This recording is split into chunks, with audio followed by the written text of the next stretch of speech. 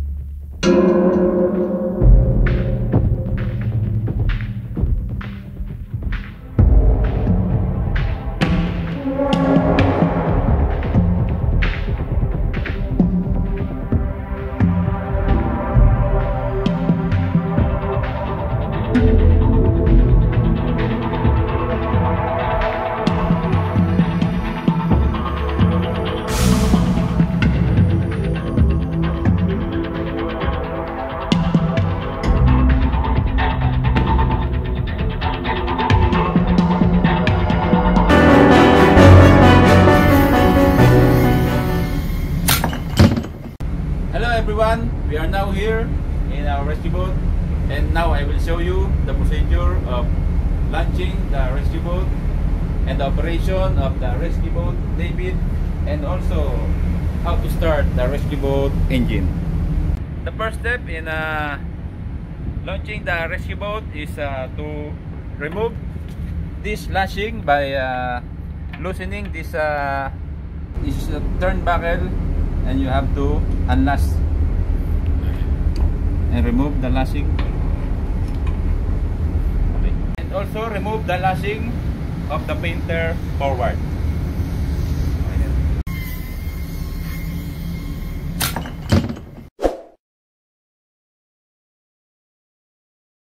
So we have three modes of operating this rescue boat davit. Number one is by power,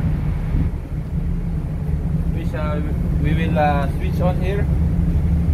This is the start button. Then we can operate.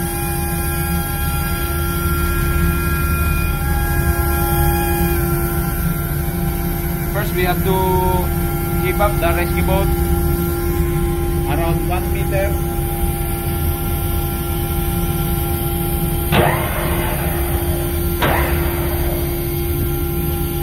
Then we can swing by raising this lever up to, we will swing out the rescue boat davit up to 90 degrees.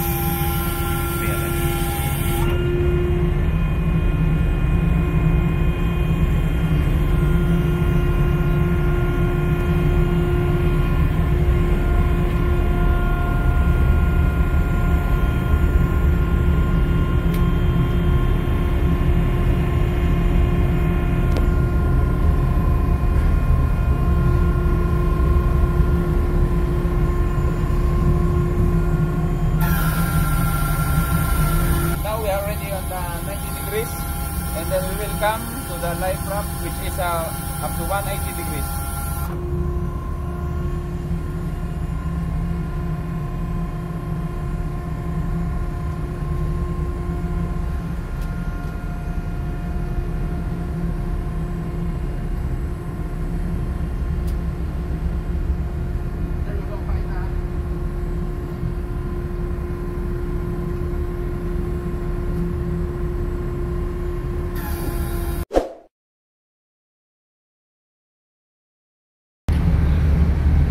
So now we will operate the rescue boat davit by accumulator. First, we have to ensure that the number one valve is closed. This is in closed position. And next, we have to ensure that the number two valve is in open position. This is the open position of the number two valve.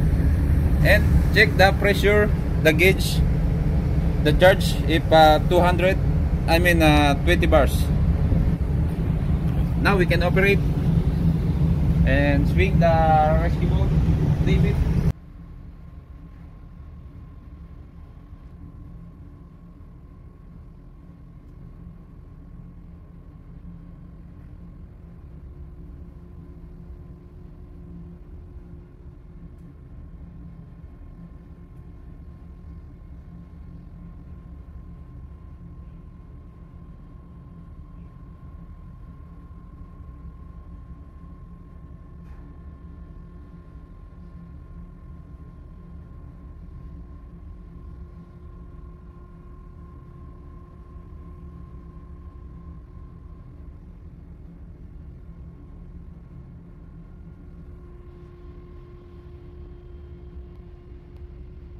only 20 seconds using this accumulator power by turning up to 180 degrees.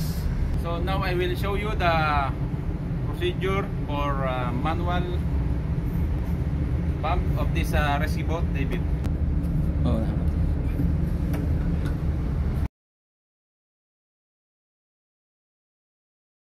This is the manual handle for using in manually heaving the rescue boat.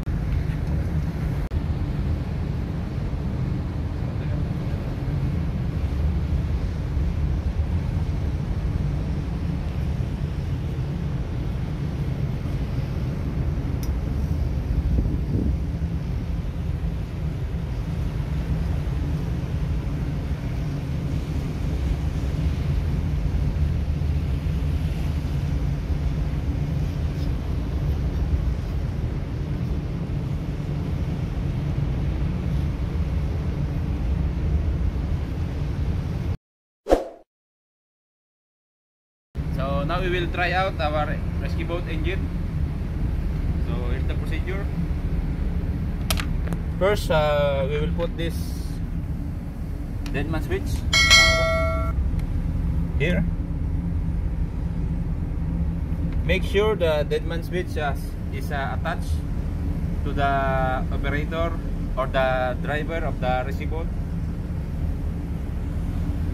So whenever or if in case the driver fall down to the sea, the motor will automatically stop.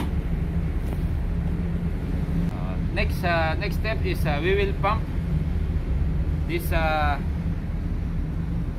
gasoline pump 5 times. 1, 2, 3, 4, 5. Then start, and then we can start the motor. Our motor don't have the battery starting, only manually starting.